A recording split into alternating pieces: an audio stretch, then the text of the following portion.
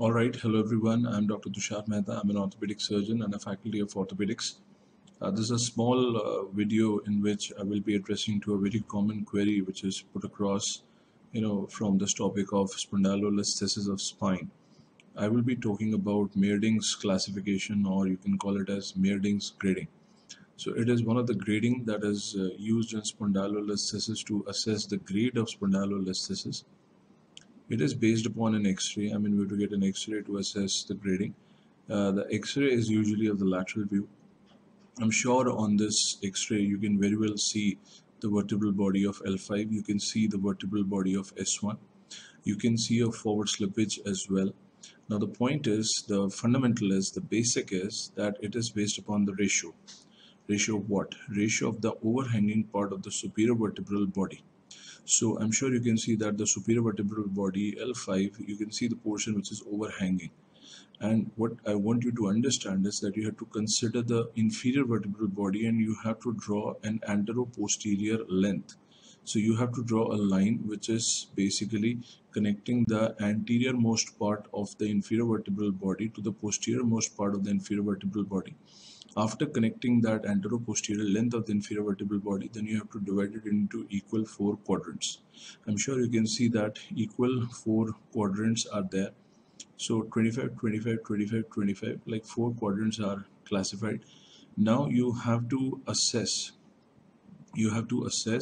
that the overhanging part is occupying how much quadrant. Like if I give you this idea, so this is somewhere in the somewhere in the second grade. So it is probably more than half of the second grade and close to the third grade.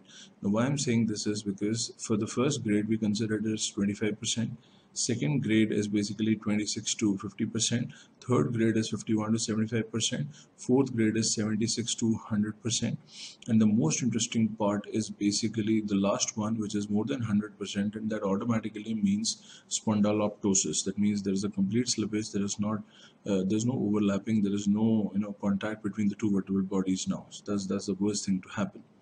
So I'm sure by now you must have understood the Meyerding staging, in which we have to calculate a ratio, which is the overhanging portion of the superior vertebral body. But how do you take it? You have to take the inferior vertebral body, and along its superior aspect you have to take an antero-posterior length. You have to divide it into 4 quadrants, assigning 25% to each quadrant. Then you have to see the posterior most part of the superior vertebral body is falling in which quadrant, and according to that you can grade spondylolisthesis and you take your call accordingly.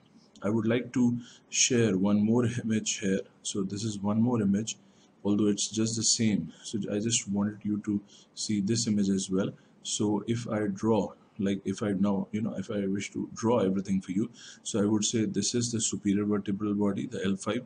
This is the inferior vertebral body, the S1. I'm sure you guys can see the slippage.